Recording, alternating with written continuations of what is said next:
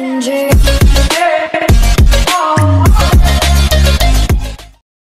guys, and welcome back to a brand new video. So in today's video guys, I'm going to be showing you how to make a custom cursor for Roblox. So I know that Roblox previously updated the cursor and a lot of players didn't really like it. So for that reason, I'm going to be showing you how to make a custom cursor that you like for Roblox. So before the video starts, make sure to subscribe, turn on the post notification, drop a like, and leave a positive comment down below. I really appreciate it. And let's get right into it. First of all, right click on the Roblox player icon right there, and then click open file location.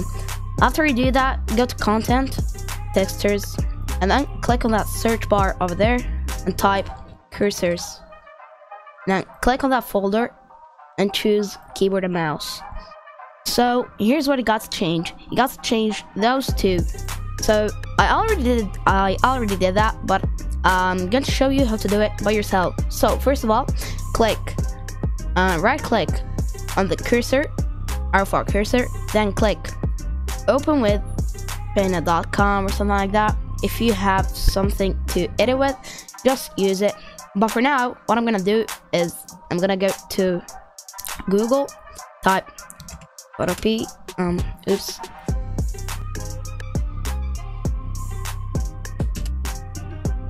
like that, and it's going to be down below in the description. Then what I'm gonna do is I'm gonna drag that mouse over there like that. Now if you want to get a custom mouse, all you got to do is just go to Google and type cursor. Like for example, if you want the old Roblox cursor, just type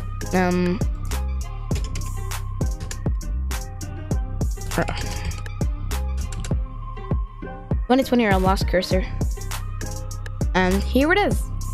Oh, oops, I meant here it is. This one is better, I guess. Now I'm gonna get that, copy image like that. I'm gonna make it smaller. Okay, that's perfect. Now click on that magic wand, then remove the background. Click on that white and remove the background.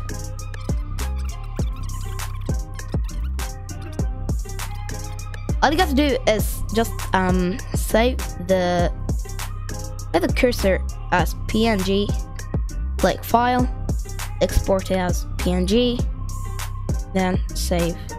Now what I'm gonna do is I'm gonna go to the folder, the keyboard mouse folder, then I'm gonna drag the picture that I saved over there. I'm gonna copy the other one, name, R4 cursor. I'm gonna delete it and add that one like that. Now let's go ahead and try it. Be right back when I join a game.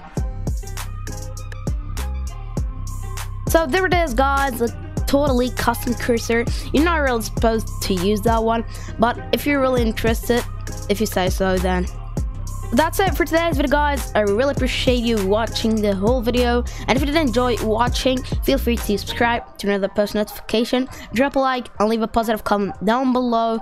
I really appreciate it, you guys. You cannot know how I really appreciate it. That's it for today's video. See you guys in the next one. Peace out.